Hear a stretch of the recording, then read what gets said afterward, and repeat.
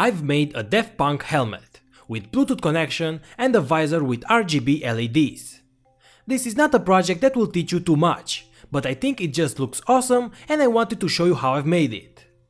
A big thank you to Reese Brothers for sharing the STL files of the Daft Punk helmet. I've used the Arduino to control an addressable LED strip of 105 LEDs. The helmet also has a Bluetooth module.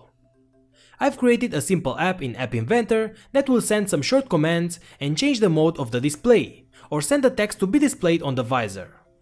The helmet also has a voice control mode, where the LEDs are flashing according to the audio amplitude. What's up my friends, welcome back. I'm Electronoobs and this is my Daft Punk helmet, and this is a test for the sound control. As you can see while I'm talking, the LEDs are flashing from green to red. Okay, so that was the example. Before we start, make sure you hit the subscribe button and the notification bell in order to see my future videos. Also, thanks to all my patrons for the support. So, let's get started.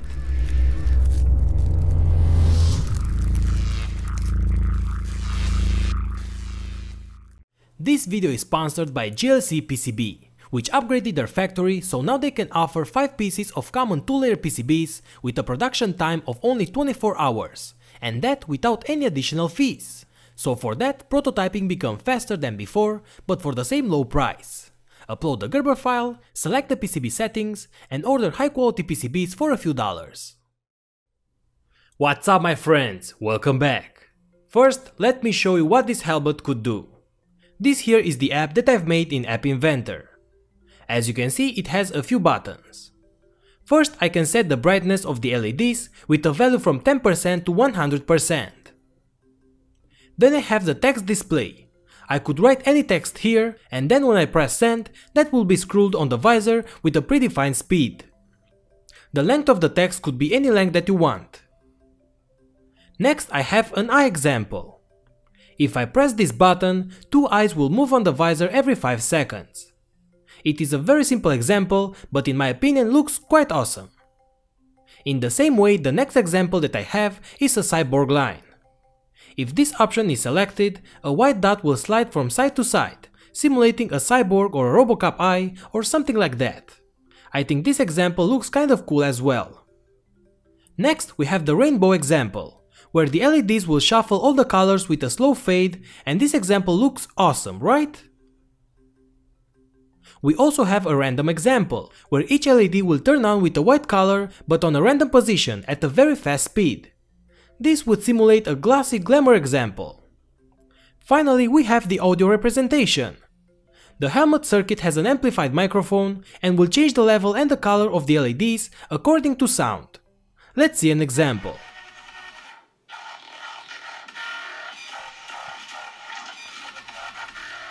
And that's it. Let's see how to make one.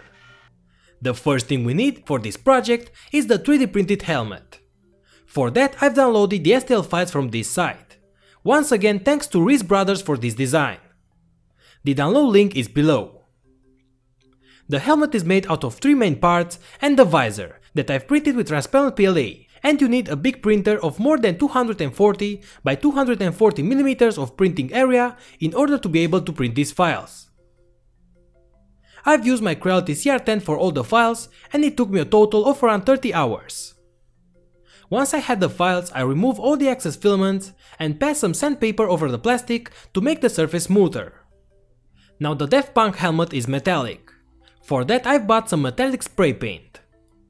Spray 1 or 2 layers of metallic paint and let the parts to dry.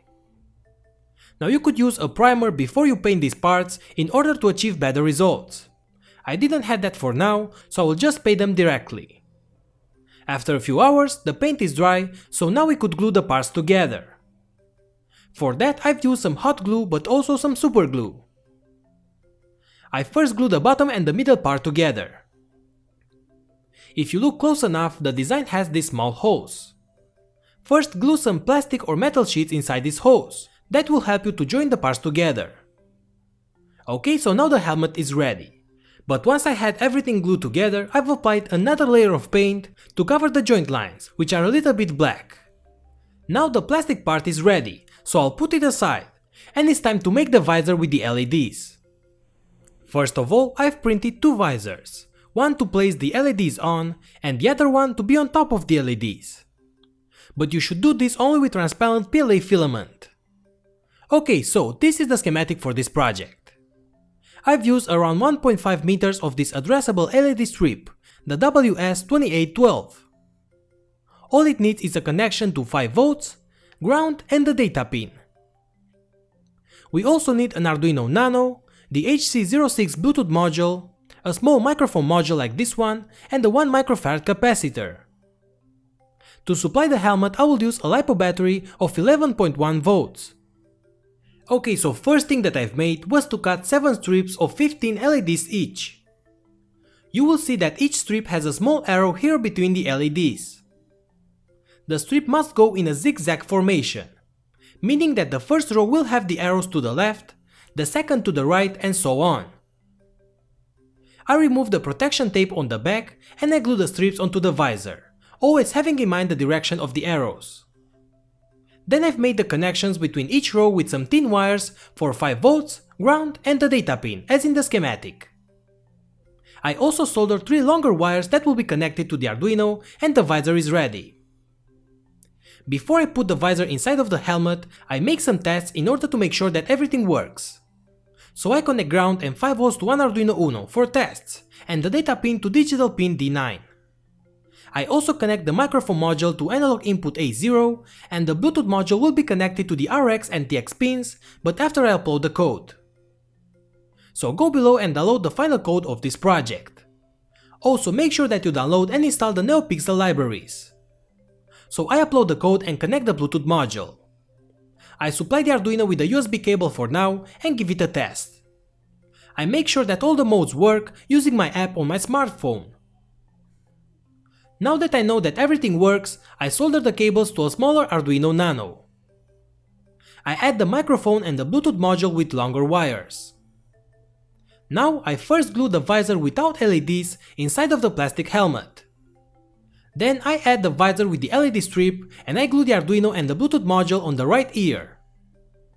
I put the microphone close to my nose and the battery below the mouth. And that's it. This is how the circuit is glued inside of the helmet. To power it on, for the battery connection, I have these pins here. Plug this connector and the circuit will be powered on. And the helmet is ready, so let's see how to control it with the smartphone. So on the other side, in App Inventor, I have created this app with a few buttons. So let me show you how this works in App Inventor. For example, if I insert a new brightness value, I first send the B character and then I send the brightness value. In the code, when I receive the B, I save the new brightness and then I set that value to the LEDs. When I send a new text, I send the T character, then I send the text to be displayed. So in the code, when I detect the received byte equal to T, and then I save the entire text that will be scrolled onto the display. I do the same for all the buttons but using different characters. So read all the comments in the code for more. And that's it! I saved the app and copy it to my smartphone. You have the schematic, the code and this app below ready for download, in case you want to make the same project. You will also find some example codes separately with scrolling text, rainbow colors and so on, without the Bluetooth connection, just in case you want to use this for other projects. So install the app to your smartphone and open the Bluetooth settings. Search for devices and select the HC06. Pair to this module using the 1234 or 0000 password. Now open the app. Now click the Bluetooth button and select the HC06. So now we are connected. I first send the text and it will start scrolling onto the display. So now let's test the brightness. I set the brightness to 30%. And there you go. Now I set it to 10%, which is a little bit weak as you can see. Now I set it to 40, which is already bright enough. And at 100% it is very bright. Now I type a new text. I type "How are you?" and press send. And as you can see, the new text is now scrolling onto the visor. Pretty cool, right? Okay, so now I press the I button. As you can see, now I have two eyes moving around. This is a very simple example. In the same way, I now press the cyborg button, and the white dot is now moving from side to side. If you want, once you have the LED strip display, you could create any loop that you want and give more options to this setup. Next I hit the rainbow option, and here we have all the LEDs turned on and fading from one color to the other. I think this is a very cool effect that you could give to this project. So many colors make this helmet look awesome. In the same way we have the random button, that will shine white LEDs randomly. Okay, so finally I activate the spectrum button. I play some music near the microphone and this is the result. Now this is not the real music spectrum, this won't work with frequencies, only with amplitude of the sound. Depending on the amplitude of the sound, the LEDs will go more to the red color or to the green color. I have to tune a bit this option since the microphone that I'm using is not that good. The analog output that it gives is very bad. But I could control this with my voice, so that's pretty good for now. And controlled by an Android smartphone, so let's get started. And finally, of course, we have the button that will turn everything off. Okay guys, so that was it for this project. Quite simple, but in my opinion, this is a very cool project. If you have a 3D printer, building this project will cost you less than $20. You have a full part list below with all that you need, and more details on my webpage electronoobs.com. Feel free to improve the code, and if you like this kind of projects, consider supporting me on Patreon.